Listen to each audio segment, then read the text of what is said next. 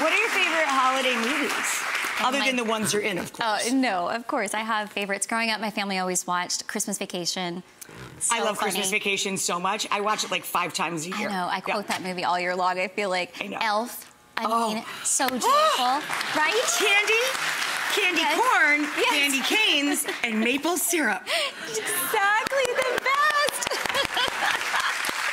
But you know what? Growing up, my family had these traditions where we would watch those same movies that time of year, and it reminds you of your childhood. So now when someone stops and says, "Oh my goodness, one of your Hallmark movies has become part of our family tradition," it means the world to me, right?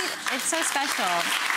Yeah. Over how many years are the 12 films? Did you do like one a year? Do you have double Christmas in the summer?